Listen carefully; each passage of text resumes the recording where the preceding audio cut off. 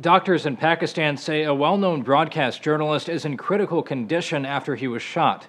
4 gunmen allegedly ambushed him while he was riding in a car in Karachi Saturday. Several bullets hit GEO News anchor Hamid Mir shortly after he left a nearby airport and headed to his office by car.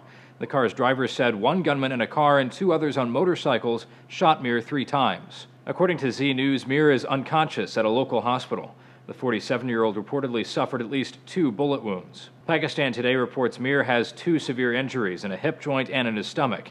He was taken to a local hospital and is in the intensive care unit. So far, no group has claimed responsibility for Saturday's attack, though Mir has reportedly been a frequent target of the Taliban in the past. He's an outspoken critic of the insurgent group. This comes more than a year after explosives were found under Mir's car in an alleged attempt to kill the senior anchor. He said that was no doubt meant to send a message to journalists like himself in Pakistan.